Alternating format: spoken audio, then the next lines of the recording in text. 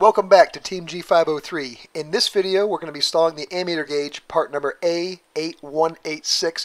And the one I have here is a reproduction. If you look on the back here, I've got these marked positive and negative. Now, I derived a little method to test which side was which because some of these reproductions do not come marked and they are not the same post side as they would have been in the original. So to test this, I just got myself a couple pieces of 16 gauge wire, red and a black, and I'm going to hook the red one here. Now, I already know because I already tested this and I already know which side is which, but I want to show you how I derive this. So I'm hooking up the red, which I'm going to call my positive, to the negative side, and then I'm going to hook a black wire up to the positive side, and then I'm going to touch it to the battery. Now remember, now for the first test here, I hooked these up backwards on purpose because I want to show you what happens when you have your circuit incorrectly wired on your ammeter. So we'll hook it up here to the positive. You see that needle goes to the negative. That's because I've got the wires reversed. Sometimes when people install their ammeters into the Jeep, they have them switch backwards. And the solution is just to switch the wires, but you will get an incorrect or negative reading like that, and you just have to switch them back. So now what I'll do is I'll go ahead and I'll change the wires back to what they were supposed to be. Now the red is the positive and the black is the negative, and we'll do the test again, and then I'll show you what happens when you have it wired correctly. So I've got the red to the positive and the black to the negative, and I didn't realize when I was shooting this that I had moved out of the camera, but so you're just going to have to trust me when I tell you that when you've got it wired correctly and touch it to the battery, the needle will go to the positive side. A little bit embarrassed. So I just took a magic marker and I marked on the back there what was positive, what was negative, and if you follow the Ron Fitzpatrick Jeep Parts guide there or the diagram in the catalog, you will see there's a positive and negative side that other wires have to be connected to. I've got the original ammeter here, and notice how it says amperes there on the gauge, and on the back here there was a piece of cardboard that did actually designate what the positive and negative side were, unlike the new modern reproduction ones are. Now don't get me wrong, the new modern reproduction ones are absolutely fine. This one is, in my hand here, is very high quality, and I've got great faith in it working. Okay, let's go ahead and install it onto the dash. If you take a look at your ammeter here, you'll flip it underneath side here, you'll see a little dimple or an indent, I call it, and it fits in that little slot that's cut in the bottom there of the top hole slot there on the dashboard on the passenger side. And this is the bracket. If you notice there's little sleeves or the insert. Now that bracket's going to be installed over the top of those nuts on the bottom, so we're just going to remove those top two. We'll go ahead and install it into the dash and make sure that little dimple gets into that groove that's in that hole.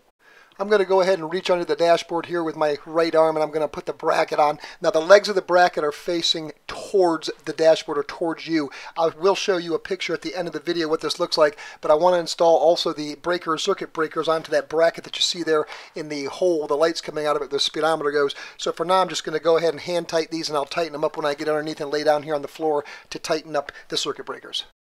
On the ammeter there's a total of 3 nuts per each stud that comes there, and there's also a lock washer.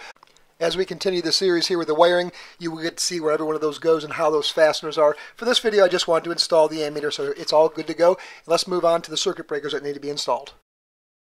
Directly through the hole for the speedometer, you'll see a bracket that's attached to both the firewall and the dashboard. And those little ears that stick up on each side have 2 holes drilled in them. On each one of those, we're going to have to install a circuit breaker that our horn and our fuel gauge goes through in the wiring circuit. Here's the new circuit breakers, and these are available at Ron Fitzpatrick Jeep Parts. I have a 10 amp and a 20 amp circuit breaker for my application. This lower amperage is for the fuel gauge circuit, and the higher amperage one is going to be for the horn circuit. If you look closely, you can see the little elements that are inside. These are lighter for the fuel, and then the heavier ones are going to be for the horn. And we'll talk about what circuit breakers do in just a little bit here. The circuit breakers are attached with these 2 little screws, lock washers, and nuts I'm showing you here. So we'll just go ahead and they come on the circuit breaker. We'll go ahead and remove the nut and the lock washer. And if you're like me, these little screws and nuts do not do well with my unnimble fingers, so you see how small they are here. The one I'm working on is for the fuel gauge circuit, so that's going to be the lighter one, or the 10 amp one, and I'm going to install that on the ear or the tongue there that you see it sticks up there from the bracket that's near the steering column or the driver's side. The wire that comes from the fuel gauge is short, so you have to make sure that it's placed on that side. So we'll go ahead here and we'll install the 2 screws through the holes, and the holes are set at a slant or a 45-degree angle. So once you get those in there, you kind of got to use your fingers to hold the screws inside the circuit breaker. And then here's my favorite little lock washer that I've got to slip on here. So you slip the lock washer on, and then you can install the nut. While I'm doing this, I want to explain a little bit about how these circuit breakers actually work, or fuses and all sorts. excessive current that sometimes happens through an electrical system, whether it be your charging system or as things get older, it can heat up the element in that fuse or circuit breaker, and it'll pop the element that causes it to break and stops the heat from destroying either the device or, more importantly so, heating up the wires, melting the insulation and causing a fire. So essentially the circuit breaker is to pop or fail and stop the current from flowing through that circuit. Okay, I've got the other lock washer and nut all set to go here on the top screw, and then we'll go ahead and back with a flathead screwdriver and a small wrench, and we'll tighten both of those up. Now I'll move to the opposite side, and that's going to be my 20 amp breaker that's going to be for the horn circuit, and we'll install that the same way. I suppose it wouldn't matter either way you put these, but I'm facing those connectors upwards as I showed you there, or towards the top, and I'll show you a picture of that towards the end of the video also. So we're going to go ahead and install this one on the passenger side the same way we did the driver's side. It sure is nice to be able to reach in that hole there where the opening for the speedometer would be. While I'm doing this, I'd like to thank all the new subscribers here at the Team G503 video series. Thank you for your support, and thank you for the support of Ron Fitzpatrick Jeep Parts and Joe's Motor Pool. All the parts you see me install in the Team G503 videos are available at www.rfjp.com. Lastly, I'll show you here how I tighten these down. Just use a small box end open end wrench, and we reach through this awesome opening that we've been using over and over again here with the speedometer, because it's so easy to access this. And of course, the magnetic screwdriver makes it easy also. So I'm going to go ahead now and tighten everything down.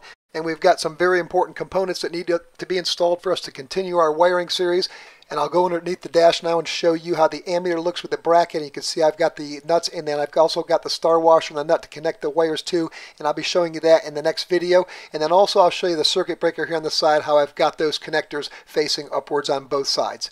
Until next time, my friends, keep it safe and happy Jeeping.